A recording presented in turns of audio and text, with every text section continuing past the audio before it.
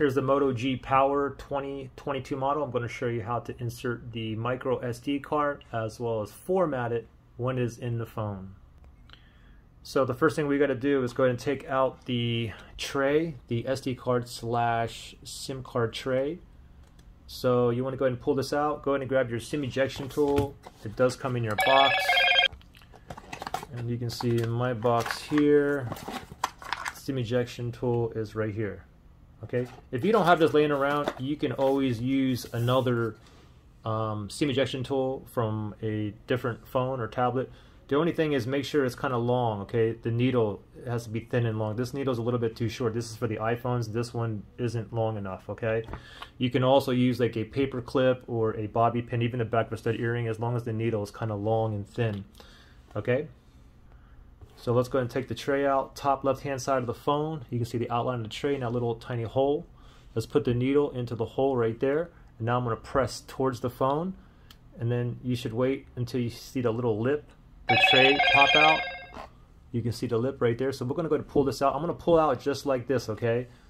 And I'm not going to turn it over or nothing, so I know exactly the way it goes back in, all right? So we're going to hold this like this. Let me grab my SD card. I have a small 32 gigger here, but you can actually, it supports up to 512 gigabytes, okay? But I only have a small 32 gigger. I'm gonna put it in. You can't get this wrong, putting in the SD card. It only goes in one way, all right?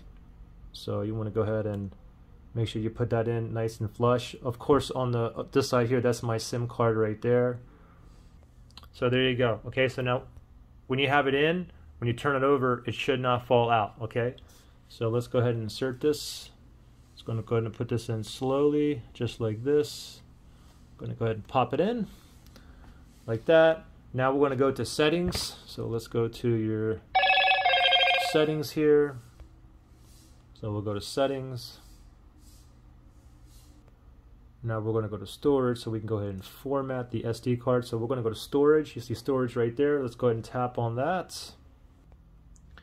And now we can see under portable storage, you can see down here it says my Samsung SD card. If your SD card is not showing down here, then you need to reinsert your SD card, or maybe it's corrupted or whatnot. Okay, anyway, I can see my SD card here.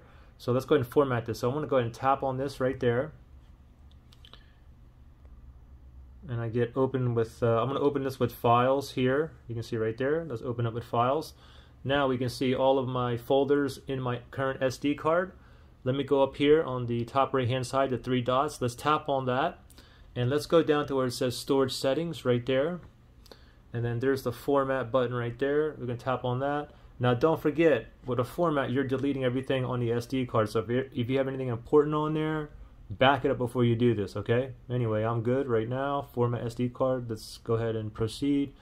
Give this about like 10 seconds or so.